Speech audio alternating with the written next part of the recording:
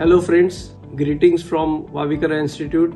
I am Dr. Chandrasekhar M. Wavikar, Medical Director of Wavikar Eye Institute. We are very happy to announce that we have launched the latest technology for freedom from glasses called Wavelight Plus. Sir, can you tell us what is this Wavelight Plus technology is all about? First of all, the technology was launched about few days back and we already done few successful surgeries.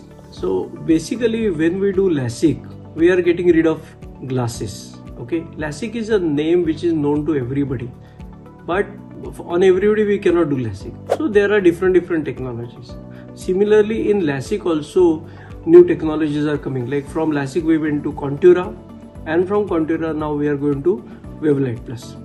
In Contura we are taking measurement only of the front part of the eye, that is the cornea, whereas in case of Wavelight Plus we are taking three measurements. Number one is the front of the cornea, what is done in Contura.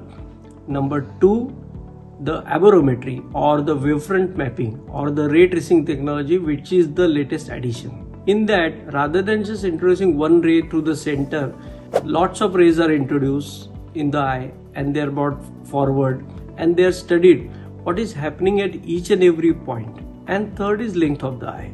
Now because of this, what happens that we are having very personalized information about each and every eye. So suppose there are two twins, there are four eyes, all four will have different treatments. Now because we have got so many technologies and there are multiple permutation combinations, and it is not possible for a human mind to come to treatment plan immediately. That is where comes in the role of artificial intelligence. So Wavelight Plus is a combination of three technologies. Number one, lots of permutation combinations, and one of the technologies is ray tracing technology, and third, artificial intelligence. And the computer makes a model of an eye and then decides the treatment, and that's why it is truly personalized treatment possible. Sir, in your hospital only you have three different technologies for freedom for glasses. So how do you choose between them for a certain patient? First of all, no technology is good for 100% of the patient.